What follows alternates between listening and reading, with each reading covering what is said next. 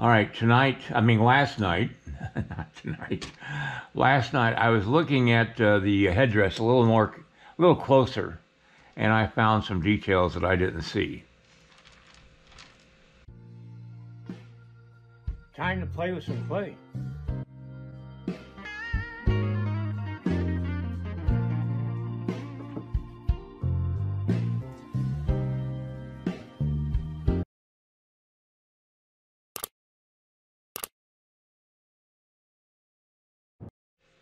I realized I had too many ermine tails on this headdress.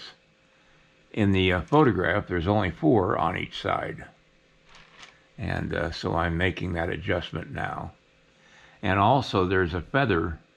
You can barely see it. It's mostly on the edge of the feather, but there's a feather hanging down on each side too.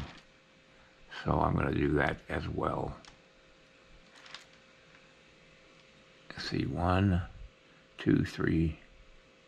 Let's get rid of some of these back here. Okay.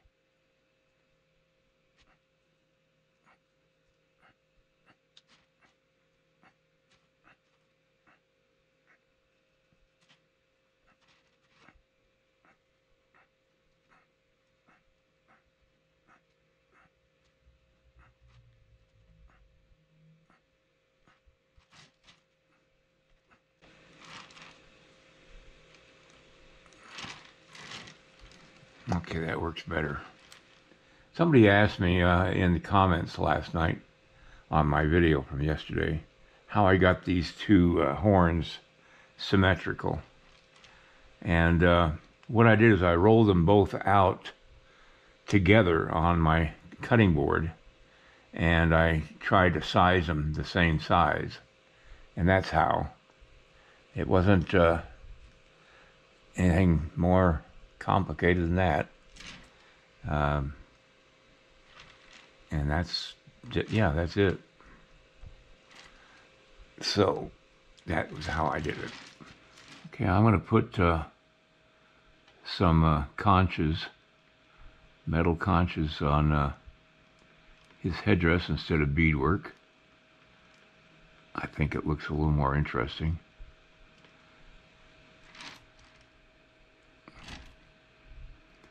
The key is to make them all the same size.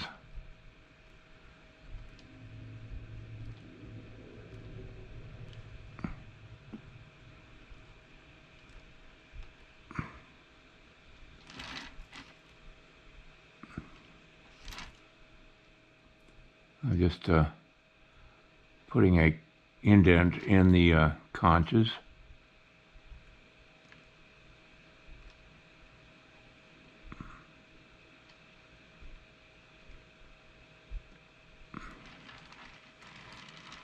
There you go.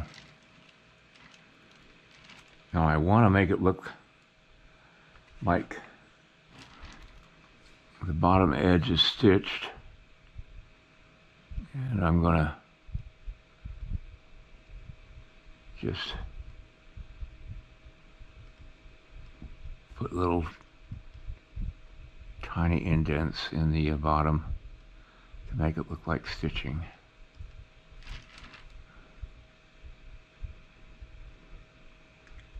Because I would think that he would have a leather base to the front, or the bottom part here, and that he would stitch maybe some red trade cloth on that.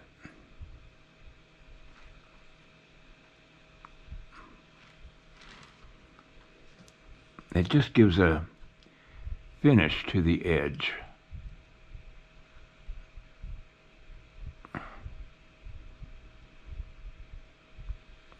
I don't want it perfectly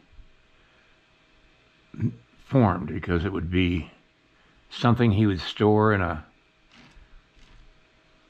pair of flesh to protect it, and it would get deformed by being folded or However, he has it in his Paraflesh. You know how leather is, it tends to get deformed over time. And this is an old headdress that he's wearing from his youth.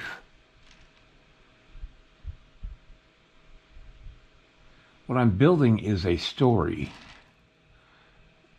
something for people who view the piece in the future. They'll make their own stories about the what they're seeing. All right. Now I'm going to try to figure out how I'm going to do this fur texture and make it castable. All right, I think the best way to get a fur texture, now that didn't work.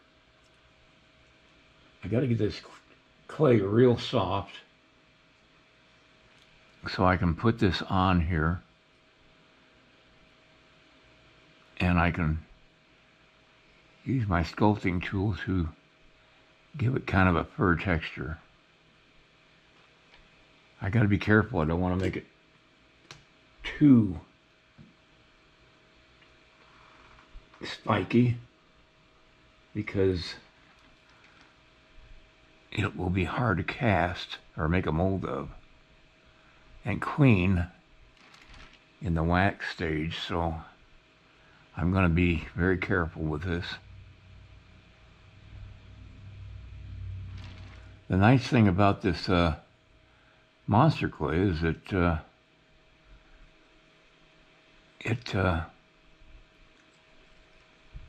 it's hard, so it'll be easy to make a mold of. All right, I'm going to come back when I get this.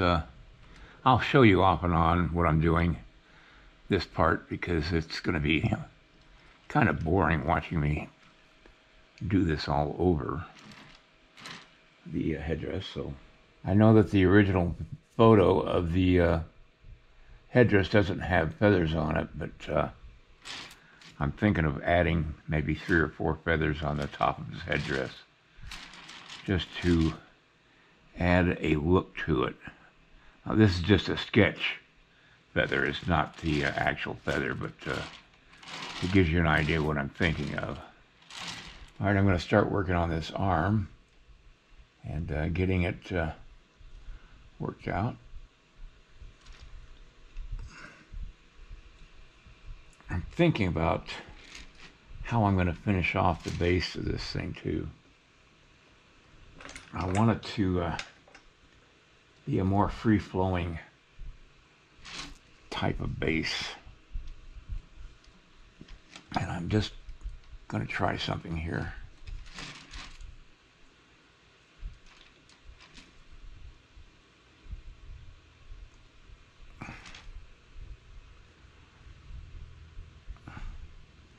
I might have to put an armature in that. What I want it to do is just look like it's just not quite in focus, it's the bottom part. I don't know how to explain that, but anyway, that's what I'm thinking.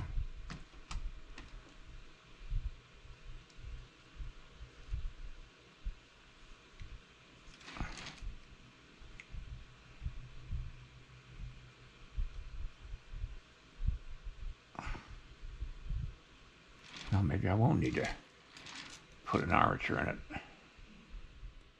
I'm just doing a continuation of this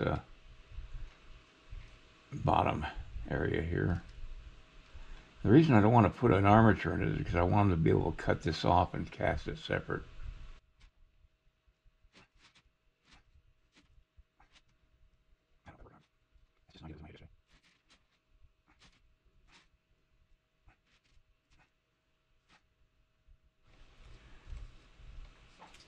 Yeah, I like the way that looks. I just put texture into it so that it matches the texture of the robe. And it'll be a little harder tomorrow so I can work on it a little bit better. But yeah, I like that. Okay. Now, there's a black stripe that is on the blanket. And I'm going to put that on now.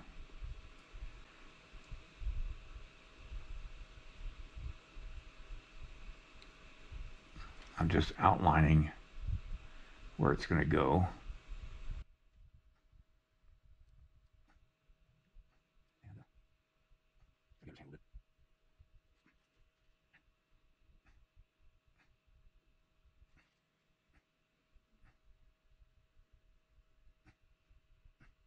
There. Now I got to do a different texture for the black stripe than I've got for the robe itself. And I'm going to do that with this serrated edge tool here. This may be hard for you to see, and but I'll try to make it as visible as I can.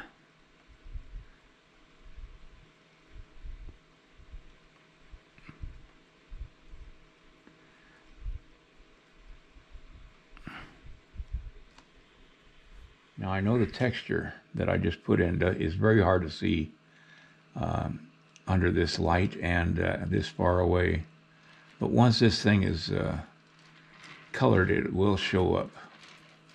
All right, I'm gonna have to call it quits for today, and I'll come back tomorrow and work on this, and I'll try to finish it up tomorrow. I think I can finish this tomorrow.